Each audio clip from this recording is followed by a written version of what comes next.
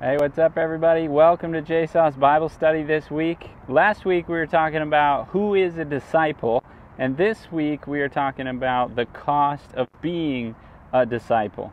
So in Luke chapter 14 is where we're going to be this week.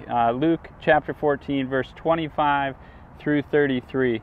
And at this point in Jesus' life and ministry, basically everyone is wanting to follow him. I mean, who wouldn't want to follow Jesus, right? Everybody agrees that Jesus is a good guy. He's doing miracles. He's healing the sick. He's, making the blind to see and the lame are walking. And he's talking about all this radical love. And he's kind of calling out the authorities, right? And so everybody wants to be around Jesus. They want to follow Jesus. They want to be like Jesus. But in verses 26 and 27, this is what Jesus says to this crowd of people, right, that's following him. He says, "If anyone comes after me and does not hate father and mother, wife and children, brothers and sisters, yes, even their own life, such a person cannot be my disciple. And whoever does not carry their cross and follow me cannot be my disciple." So that's pretty harsh, right? Like, Jesus wants us to follow him, of course. But to be his disciple, he doesn't want you to be naive. He doesn't want you to be blind to the cost of following him. So Jesus is speaking in hyperbole here. He's not teaching us to hate anyone. He's not teaching us to hate ourselves. He's using basically like an exaggerated statement, right? And he's saying, I want you to give up everything in order to follow me.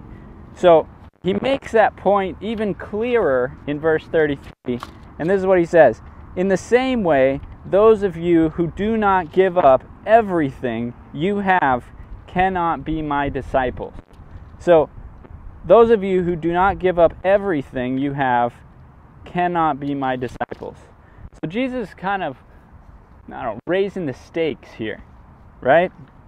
He wants us to count the cost before we commit to following him, right? So if somebody's going to go out and build a new building, right, they don't just show up one day and start doing it. No, they go through a design process.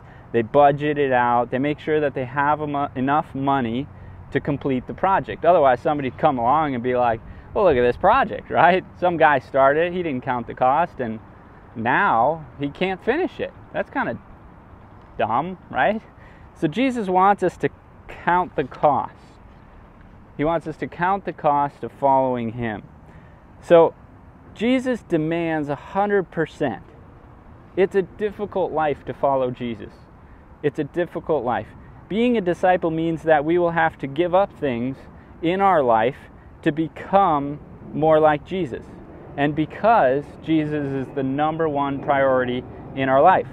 So if you give your life to Jesus and then you decide to become a disciple, right? And then you go home, right? Or you're hanging out with your girlfriend or whatever, and you're telling her how you chose to become a disciple of Jesus, and she doesn't like that, and she says, I want you to give that up. That's just a bunch of hogwash. Right? Well, that's going to require you to give up that relationship, right?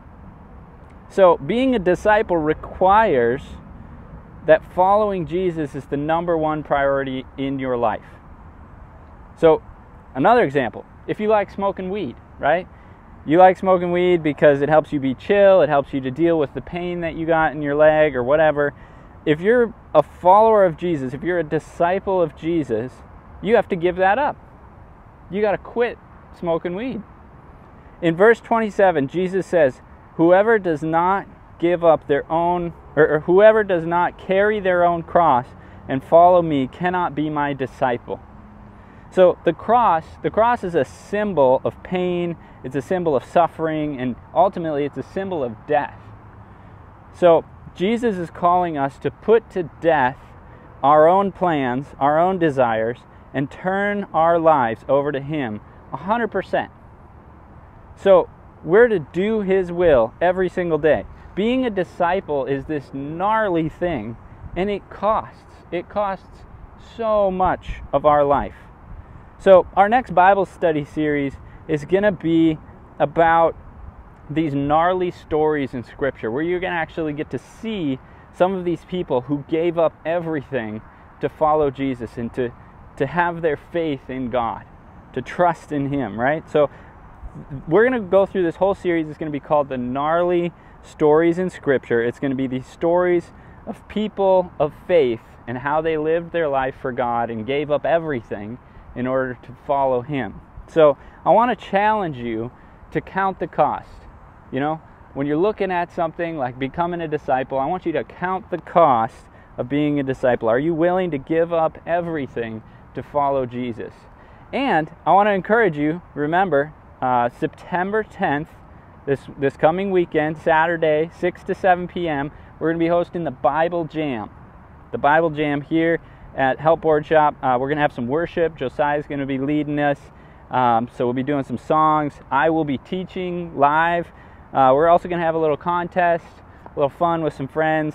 And we're going to kind of kick off this next Bible study series looking at the gnarly stories of people throughout Scripture and how they lived out their faith. So this week, again, I just want to challenge you. Being a disciple, it's not easy, right? It costs. And I want you to count the cost before you start. I'll see you next week.